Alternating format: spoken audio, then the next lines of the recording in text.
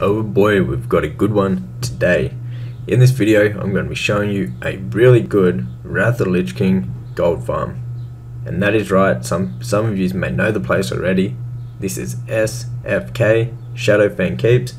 Now this is around a level 20 dungeon, and you get some really good TWINK gear from here that sells for a crazy amount of gold. Like, I'm talking a crazy amount.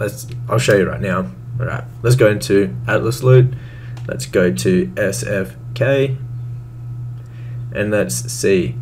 So these are the BOEs. Look at these, like 1k. Them top two were like crazy amount, but the main one you want is this, the Shadowfang. This goes for about 3 to 5k gold, and then you've also got the Assassin's Blade. Now these are really good TWINK weapons. So you've got the sword and the dagger, and then also you've got these other items here too. And so they all go for a really good amount of gold. They're kind of hard to get. It's an RNG farm, but if you get one of them, that's a really big payday. So I've been doing a couple of runs right now, and we got the gloves. We got some BOE gloves that on my server go for 226 gold. So that was pretty good. It was on like the second run. You can also disenchant all of the other things that aren't worth selling. And the wool, for some reason, I guess it's because everyone's leveling up first aid and stuff, the wool is worth a fair bit per stack, so it adds up too. So the disenchant and the wools and the cloth definitely do add up, so it is worth running. Now, if you want more gold making advice, tips and tricks, my gold making guide will be the first link down below. But back to this farm, you basically just want to run the full dungeon, clear everything. You're level 70, like, to clear this it is so easy. There's a couple of chests that can be out throughout the dungeon. You want to make sure you grab those. Can always get some good loot off them. But basically you just want to run the full dungeon and try your luck at getting some of the BOEs that sell for a really good amount. So you can do obviously 5 of these per hour before the lockout. You're going to be doing the runs within like under 10 minutes, so you can come here like every now and then, do like 5 runs, knock it out. It's a good dungeon to add to your farming route.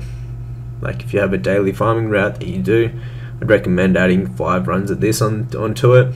Eventually you will come across some of them TWINK items that will sell for a crazy amount of gold. Like on nearly every server, they go for like over 3k definitely, and they sell fairly well because a lot of people have so much gold nowadays and they just want to TWINK out their characters. So like I said, just here you can see me disenchanting. This is a good thing to do to make some more room. Just make sure you don't disenchant any of the valuable BOEs that you have, but you can disenchant to get some more room in your inventory, save doing less vendor trips.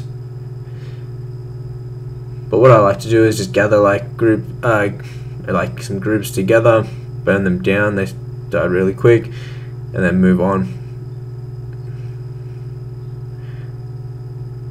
And then once you get to the end of the dungeon, you simply can run back. There's like a little shortcut that I will show you, and you can reset the dungeon, and then you can come back in and rinse and repeat and do it around like 5 times, or you can do it as much as you like, and hopefully get your hands on one of them TWINK items that sell for a ridiculous amount. So here's the final boss. You just want to take him down, and then you can simply run out the front of the dungeon and reset it. So I'll just show you that real quick, how to get back to the start of the dungeon the fastest way. Also, like I mentioned before, if you are interested in making gold in Wrath of the Lich King, my gold making guide is the first link down in the description box below the video. But for this shortcut, basically you want to jump up on this roof right here, and you can jump down and you're at the start of the entrance.